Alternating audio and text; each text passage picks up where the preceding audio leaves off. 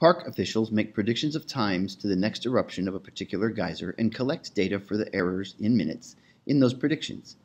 The display from technology available below results from using the prediction errors to test the claim that the mean prediction error is equal to 0. Comment on the accuracy of the predictions.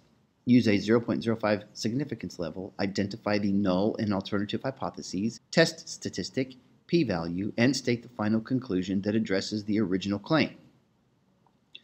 So we are first to find the null and alternative hypotheses.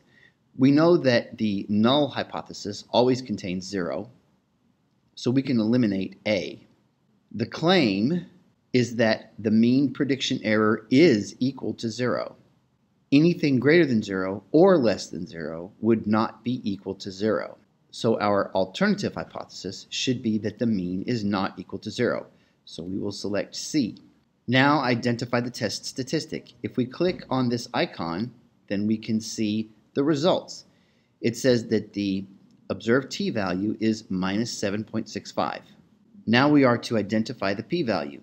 Again, consulting the output, we have a p-value that is less than 0.0001. We are to round to 3 decimal places. Well, out to 3 decimal places, this is 0. Now it says state the final conclusion that addresses the original claim. Since our p-value is less than alpha, alpha is 0.05, then we are going to reject the null hypothesis.